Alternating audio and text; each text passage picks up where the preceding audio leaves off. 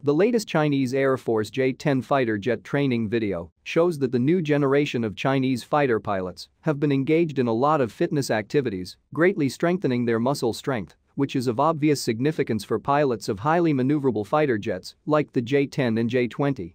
Before going further, please subscribe, share and comment, thank you. In the past, some Chinese pilots' physical condition was not ideal, not only lack of ability to withstand the high overloads of aircraft maneuvers, but some were even in average physical condition due to factors such as obesity.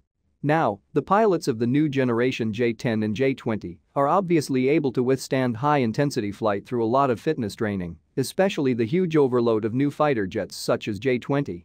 By keeping fit, pilots can also gain sharper thinking, better endurance and longer service life.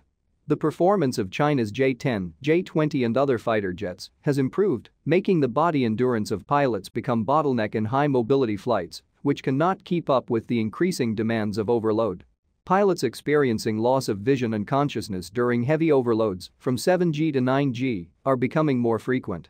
It takes technology, as well as the pilot's own fitness, to make sure the pilot withholds the movement of the skin, muscles, internal organs and the blood being thrown to the abdomen and legs, improving the blood flow to the head and reducing the likelihood that the pilot will lose vision and then consciousness due to a lack of oxygen to the eyeballs and brain.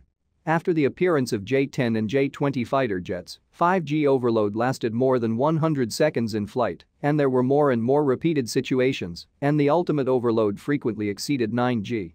For example, under the overload of 9G, the neck of the J-10 and J-20 pilots has to bear 9 times the weight of the head plus helmet, which reaches more than 70 kilograms, equivalent to the weight of an ordinary person. At this point, it is entirely up to the pilot to exercise his neck muscles to solve the problem. At the same time, J-10, J-20 fighter pilots need a strong body to reduce the intense dizziness and nausea headache state, avoid the complete loss of responsiveness, or as soon as possible to get put of the plight of vision, consciousness temporary loss. Adding to all these, fighter pilots such as J-10 and J-20 often have to turn their heads to observe the battlefield situation under high overload when they frequently make drastic directional changes with high overload. No matter how fit a pilot is, it is impossible to 100% avoid damage to muscles, ligaments and bones.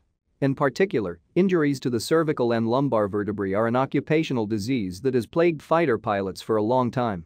Effective fitness is also conducive to the pilot's efficient injury prevention and recovery process, and the ability for hand and leg operation of fighter jets such as J-20 will also be improved.